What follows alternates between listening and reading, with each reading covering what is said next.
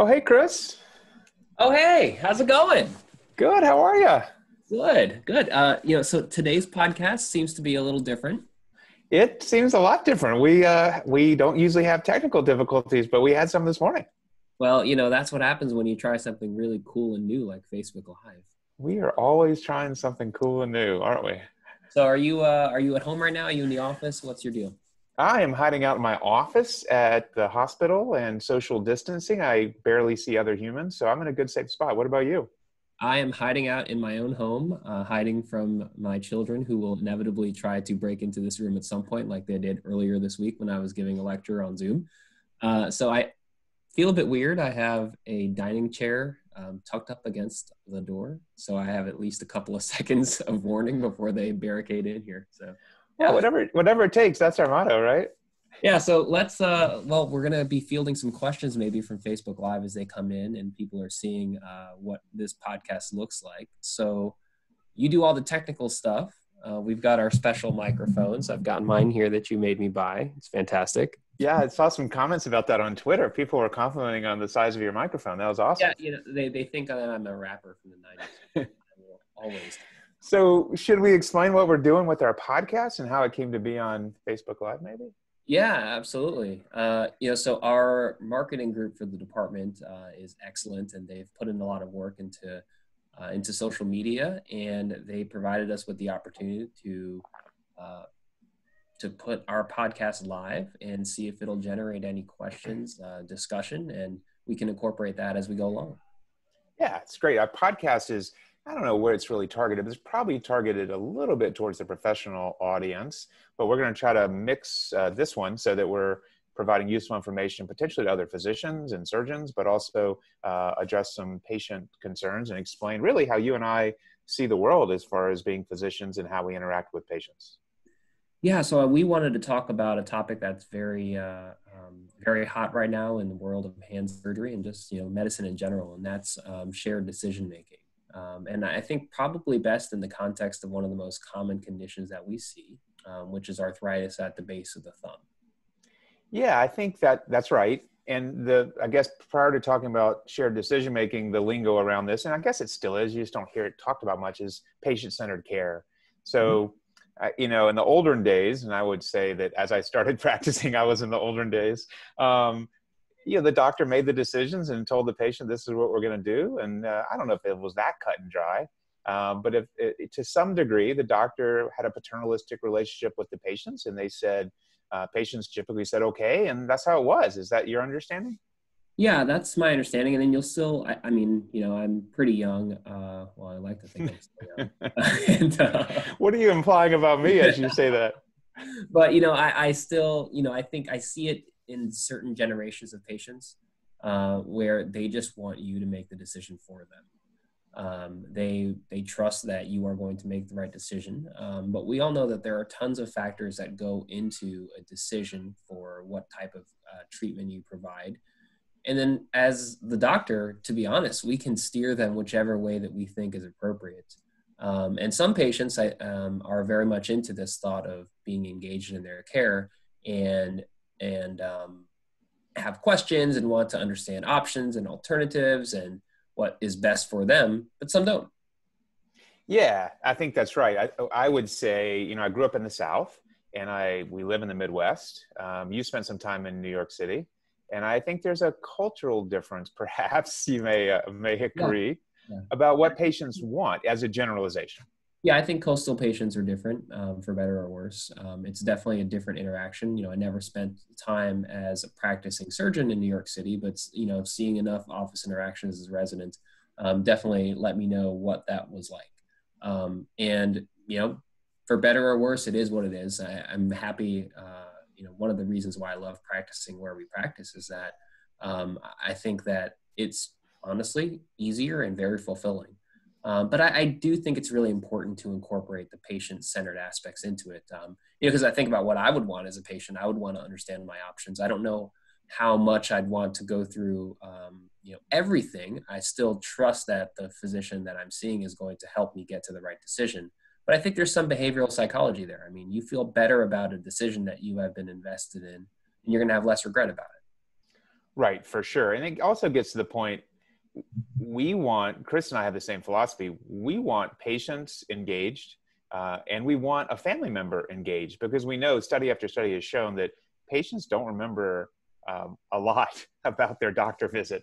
And, we think everything goes perfectly and the plan was clearly laid out, but it's helpful, again, to have that engagement and also have a friend or family member in the room. And so we like that. Of course, that's pre-COVID-19, but we do like that concept of engaging as many people as possible and helping to come to a group decision. Yeah, I mean, especially for things that are elective, discretionary, preference sensitive, whatever term you want to use, where it's not a trauma, it's not an emergency, where there is some wiggle room for different treatment options and timing. I think a patient who comes to that decision feeling like they had the appropriate amount of input into it, and that they have a good relationship and good communication with their doctor is going to feel better.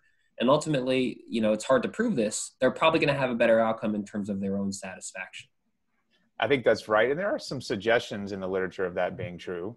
So should we really get into it and talk about a diagnosis and explain how this might work? And the diagnosis we've chosen is arthritis at the base of the thumb. So the so-called CMC arthritis, which is a super common diagnosis. We see it regularly. It's interesting for us because patients can have terrible arthritis and minimal pain. They can have mild arthritis by x-ray and terrible pain. And so there's so many factors that go into trying to figure out the best treatment for each patient. Yeah, and I think for completeness sake, the type of symptoms that patients typically have is pain in the area where Chuck was mentioning right there, but it's a hard time with opening jars, and that seems to be the biggest issue. It's not carpal tunnel syndrome, although sometimes those two can come together. It's not numbness and tingling in the fingers, but it's just I can't open a jar. I have a hard time when I'm trying to pinch things because it just hurts so bad at the bottom of the thumb. Yeah, and we don't talk about this much in hand surgery, but the opposable thumb's pretty important, apparently. It differentiates us from some of our ancestral, evolutionary. The hand surgeon nerdy humor there. That's right. Well, you got to get some of that in. Thank you. Yeah, so we want that thumb to be fully mobile and opposable. And so, it's interesting, like everything in medicine, we get attached to what has worked for us and for our patients, even if that is not necessarily the best, quote unquote, best treatment in the literature. And so different people have different opinions. And so even if we try to engage every patient in such a decision, there's still a discussion to be had. And there's enough disagreement about what the quote best treatment is, because it really depends on who you trained with and your own experience. And I've noticed a shift in some of the papers that have been submitted and published recently, trying to say, look, surgery, there are a lot of things that you can do before surgery, including splinting and injections, and then surgery itself. But some of those treatments aren't actually going to change this disease process. What is the use of doing some of these things? Maybe you should just be working on learning how to live with your arthritis and adjust to it. And I've seen sort of a pushback to some of the philosophies that we typically have espoused in terms of, do the injection, do the splinting. Once you fail 2 or 3 injections, then you go to surgery. Have you noticed a shift in philosophies at all recently? I've noticed a shift in philosophies, but I haven't, maybe I'm blind. I haven't noticed a shift in patient preferences. If a patient makes a choice to come to see you or me, they're coming for a reason. Some people want information, and that may be sufficient for them. But most people want something offered to help make them feel better, or else they wouldn't have come to see us. So say somebody comes in to see you, and they've got pain at the base of the thumb. It's pretty apparent based on their complaints and their examination, with or without an X-ray, that they have arthritis at the thumb CMC joint or the basal joint. Most common place in the hand to get arthritis. What's your initial discussion with that patient about options? They haven't tried any braces yet. They've maybe tried occasional Advil or ibuprofen to leave or something like that. Yeah, well, first I try to discuss my perceptions of what arthritis, the implications of having arthritis. And so that often is cyclical pain. There's times when it's better, there's times when it's worse. And our goal initially is try to get them through those times where they're having a lot of pain and then, allow them to have longer periods of no pain.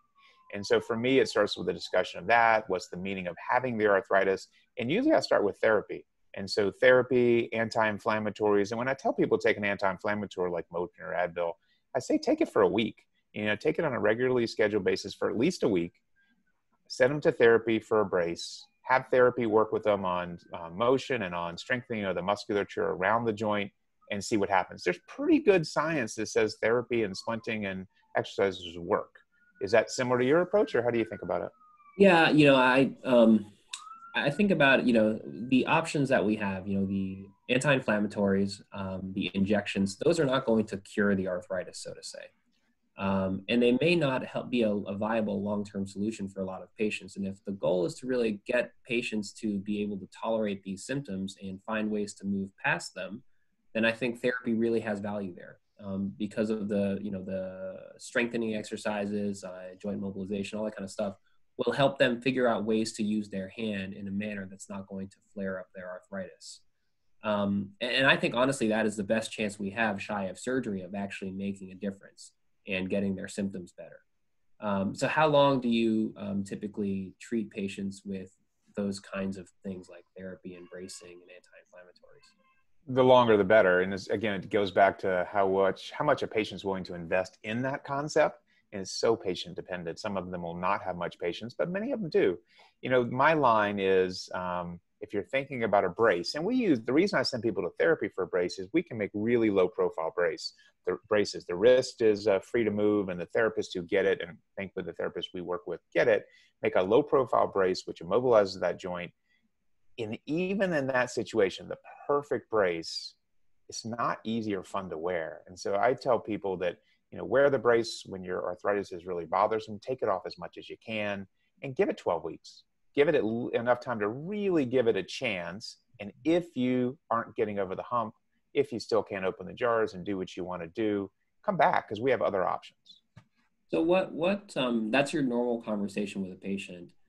How do you feel like something like a decision aid may actually help? So what a decision aid is some kind of process, whether it's a video or a web-based thing where you go on the internet and say, these are my symptoms and, here are my options, and learn about them. It's a tool that helps patients understand what their options are, and not just, get steered by one doctor or therapist that you're seeing. Do you think there's a role for something like that in addition to how you already talk to patients?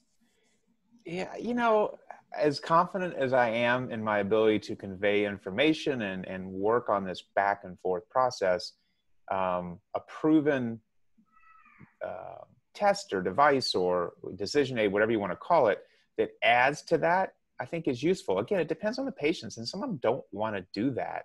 But for the patient that really wants to engage, there certainly is no harm, and there's likely a benefit to it. It's funny because I've had more time in clinic during this coronavirus to really spend time with patients, whether it's telehealth visits or in-person visits. It's almost like we're practicing a different kind of medicine, which is super enjoyable because we're not rushing from room to room, and we feel that serious time pressure on us in normal times, and this has been enjoyable. So if I don't have enough time, sometimes using something like a decision aid will help the patient better understand their options. I think that's what you're getting at.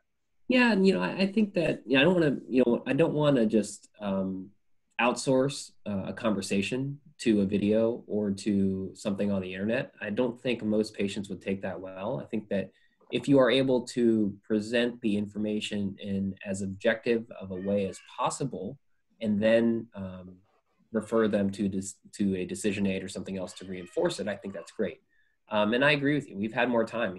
We put a lot of resource into telemedicine, and I think that patients have enjoyed that. And I think that's one of the silver linings out of all of this, is that the way that we teach and the way that we see patients is going to evolve for the better, as an aside. But I think that patients come to you because they want your opinion. They want to know what Dr. Goldfarb recommends, and a decision aid isn't going to quite get you there. Yeah, totally agree. I like your aside. Telehealth is here to stay. And for patients listening, give it a try. It's weird. It's different. I promise it's weird and different from our side as well, because we're trying to understand a patient's complaints, and we lack the ability to put our hands on you and assess. But it's great. Like, I've been really pleased with that option. And I agree with you, though, no matter what other assistive devices and questionnaires and computer programs exist, I hope that patients come to me wanting my opinion. And I think that's true. And I hope that I can instill confidence in them to, help them make the right decision for themselves. And that's the way I look at it. Help a patient make the right decision for themselves. I don't want to impose a decision on a patient. Yeah, and I think that, we don't want to impose decisions, but clearly we know that there are some people out there that will say, okay, you need this. This is what you're getting because you're seeing me. And I think that we don't want to appear heavy-handed, but we don't want to shift the pendulum too much where we let patients make every decision for themselves. I think an informed patient will do the best in terms of outcome. So what do you think patients should do to prepare themselves for a visit? Say this patient, the theoretical patient we were talking about earlier, comes in and has, complaints, and they've come back and they've tried the splinting, they've tried the anti-inflammatory, it's just not cutting it. How do you think they should prepare for that visit with you in terms of how they should, maybe think about questions to ask or things like that? It's always amusing to me because patients inevitably apologize for having gone on the web. And we know, first of all, it's no secret. Most patients go on the web and get information. And I think that's good. I mean, yes, occasionally I have to work to share that that's not an accurate piece of information when a patient repeats something back to me, but generally information is good. So the more a patient has learned, the better. And then I always share my algorithm, which is start with therapy, start with anti-inflammatories. And the next step in my algorithm is a steroid injection, a cortisone injection. And why is the next step? Because it works. It's a very effective treatment. Most people get better, but the reality is we don't know for how long. It can be 3 months of relief. It can be more than a year of relief, but patients get better. Yeah, and I think to push back on that a little bit, some people would say, well, you're not changing the actual underlying disease condition. But you know what? If it buys you 6 months, 9 months, a year, or even a couple of months before you have to have surgery, then why not? Yeah, this steroid, it's interesting. In my mind, and for listeners or watchers, this steroid injection is kind of like a knee injection, where you're giving an injection for pain relief and to allow a patient to function better. Whereas other steroid injections that you and I give all the time for tendonitis or for a trigger finger, we give those with the hope of a cure. We know this is just a temporary improvement, but it's amazing how many patients come back on a regular basis asking for additional injections. So maybe something that's of interest to our hand surgeon listeners, hand therapist listeners, as well as patients. How do you advise patients about what they'll experience right after the injection, the so-called flare? Right. And this has been an interest of mine for a long time because it's very frustrating. I warn patients there's two negatives to an injection. One, it hurts a little bit to get an injection, but honestly, this is not a terribly painful injection. But the second issue is worse, and that is the flare reaction, which I quote about 1 out of 10 patients will get a flare reaction. It's a reaction to the steroid injection, not to something they did or something that I did. It's just a reaction to the medication.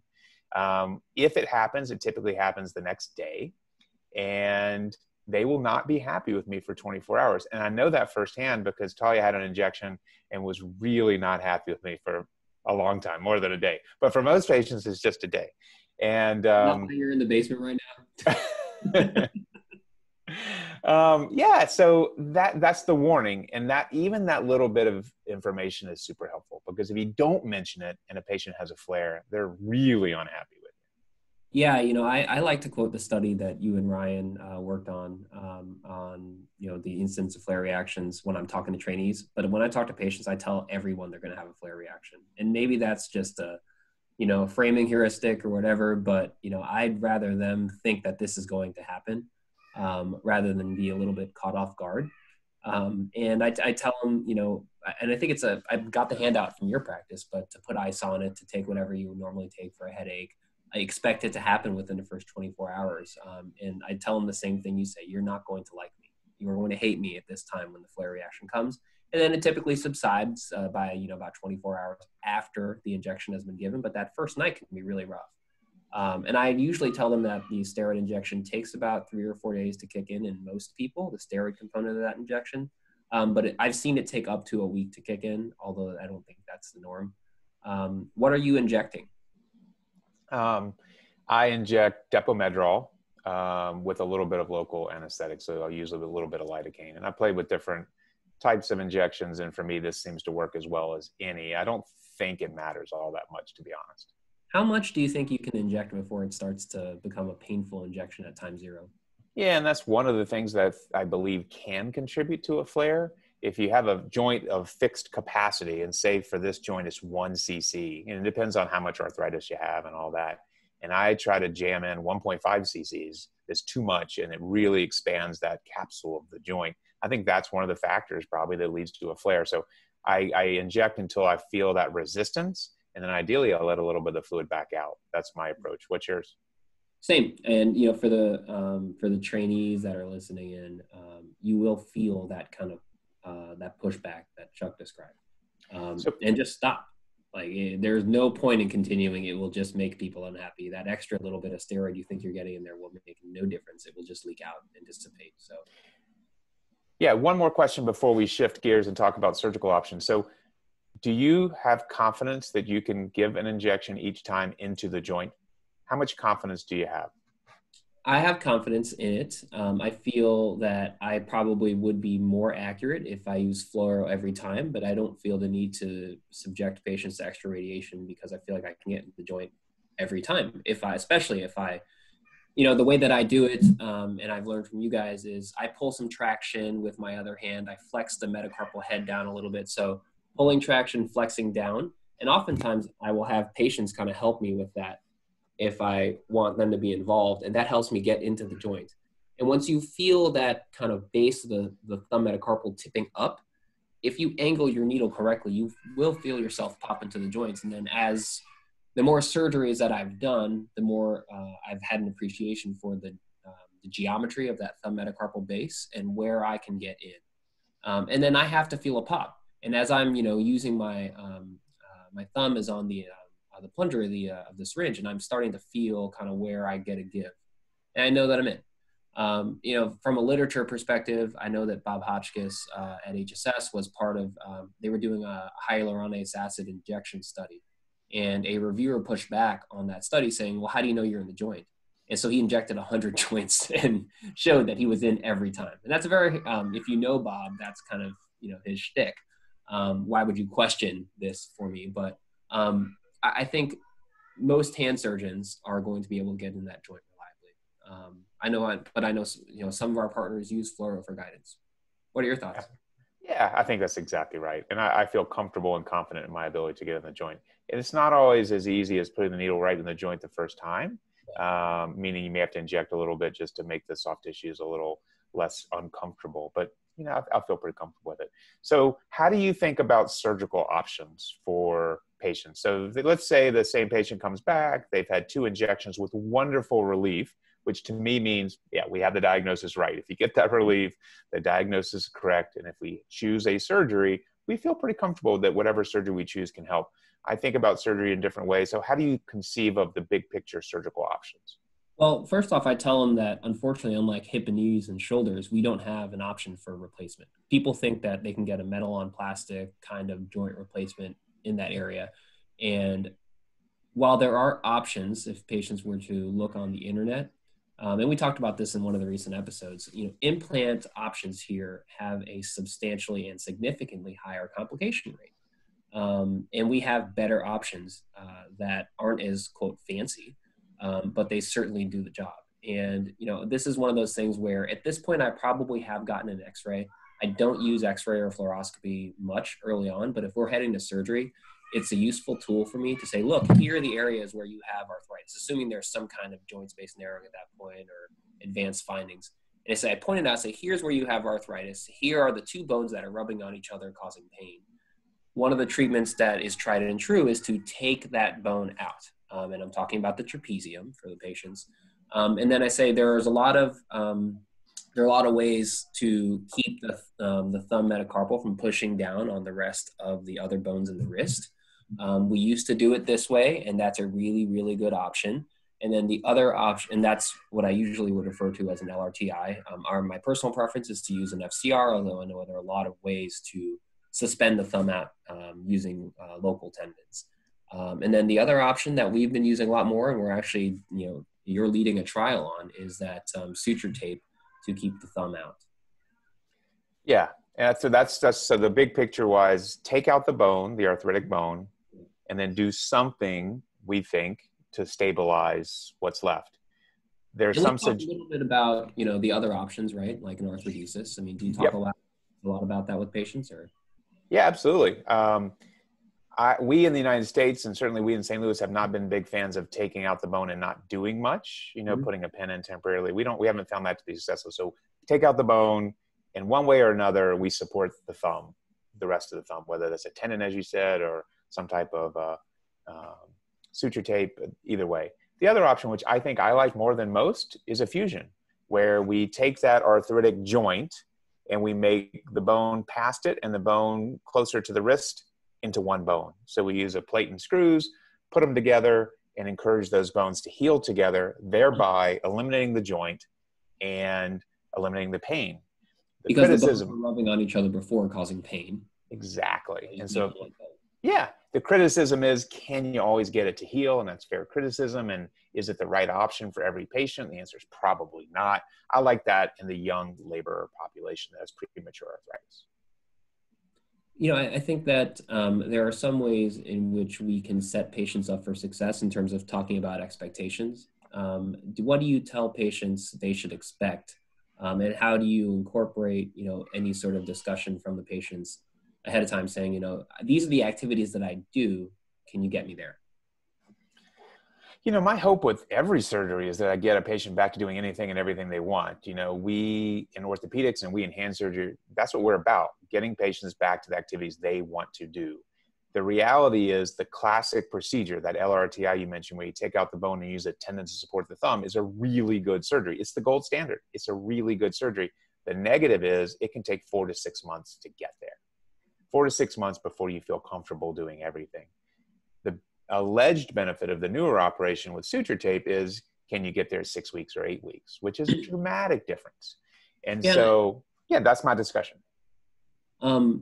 The 4 to 6 months thing is that's tough for some patients to swallow, but you have to tell them that ahead of time. Otherwise they are just going to be unhappy. And they thought that pain was going to be better right away, and they were going to get back to doing everything right away because all you did was take out a bone. I think perhaps it's, our confidence in the rehab protocols and what we're allowing patients to do sooner may unlock, that ability to cut that time down. But, that's one of the harder things when you're counseling patients about this before surgery, is looking them in the eye and saying, look, you're going to be down for about 4 to 6 months. Yeah, and one of the things as we wrap up that I tell patients is, there are procedures I really like to do because they're so reliable and they just provide a reliably good outcome. That doesn't mean every patient is as good as they want to be or as good as we want them to be, but this is one of those procedures. This procedure helps, huh? What if one of your family members was going to have an LRTI? What would you say to them? Like, you should ask your doctor this. I would have them, first of all, I want the doctor to do whatever procedure he or she is most comfortable doing and has had the best results. Also think it's incredibly important that the patient and the doctor gel, right? I mean, don't go to a doctor who's a jerk and doesn't give you the time and doesn't answer your questions. While they may be technically excellent, I think that relationship matters, and being able to have a discussion with the surgeon really matters. So get along with your surgeon, understand their preference. And just because you may have heard some other procedure works, if the doctor is confident, comfortable, has a good reputation, those things all matter. I mean, how do we really judge patient outcomes? It's still hard in 2020. Still really hard to know and compare one surgeon to the next, but reputations develop for a reason. It's one of the studies that we're doing right now is an interview study with patients who have had thumb surgery, like we're discussing. And it sounds silly, but I guess we're not as good as we should be at saying, hey, you're having surgery on your dominant hand. You are going to have to learn how to do things with your other hand. And it sounds so simple, but clearly we're not addressing it in the way that we should. So I think probably I'm going to, based on the results of that study, which is still ongoing, I'm going to talk to patients a little bit more about what exactly to expect in terms of function very early on. And a lot of times our hand therapy colleagues will do that with them. But I think that it is helpful to have it come from the surgeon. I think you're right. I love this line of research you're pursuing, this so-called qualitative research, where it involves talking to patients instead of just collecting data. It's new to us, but you're leading the way, and I think it's great stuff, and I think it's going to help patient care ultimately. Yeah, no, I think it's a different way of approaching research. I've enjoyed it because I learn things from every interview. I mean, a lot of these patients are my patients, when we're doing these qualitative studies with the nerve injury patients, and I'm humbled every time with what I didn't know. And I think it's made me better. And I think that surgeons are always looking for ways to get better, either technically or in talking to patients. So. Absolutely. Well, listen, I feel like I've talked to your son the whole conversation. So that's been fun. Tell Rafi I said hi. Yeah, Um, they're getting rambunctious, so that probably means that we're out of time. we are out of time. This was fun as usual, and hopefully the Facebook Live group found it interesting as well. All right, fantastic. All right. Thanks all. Thank you.